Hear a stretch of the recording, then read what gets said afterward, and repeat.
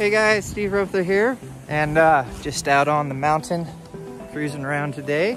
And part of my commitment to you guys is getting out and learning new things, and kind of being in that vulnerable slot where sometimes you guys might be at a clinic where you're learning some new skills and trying to figure things out, and you're just not sure, and maybe your confidence is low, or your fear gets up, or your adrenaline starts flowing, or you know, things just kind of get on the edge for you. So I've been in horses long enough. I've been through a lot of those things, so you know, those things don't necessarily affect me as much. I'm super respectful of them and the situations that you can get in. So what I do from time to time is I get out and do some things that kind of put those elements into me.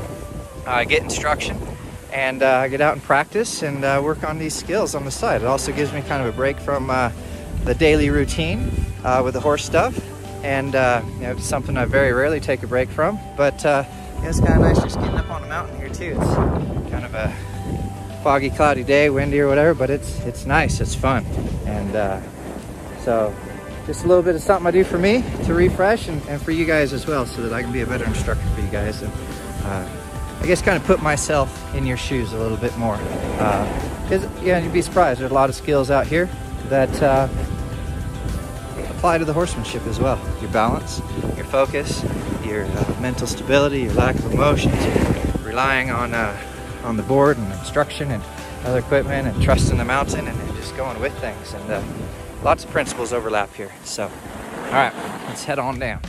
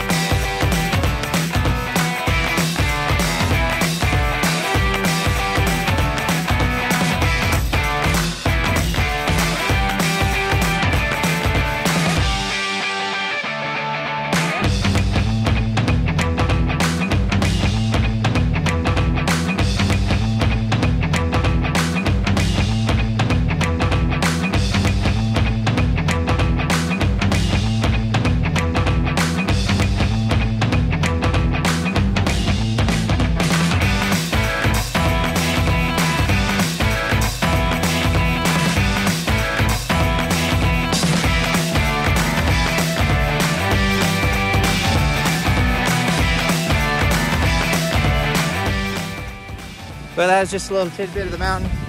Little cruising on back down to the lodge. You guys have a good day. Thanks for tuning in, and looking forward to getting back into the arena soon. Have a great day.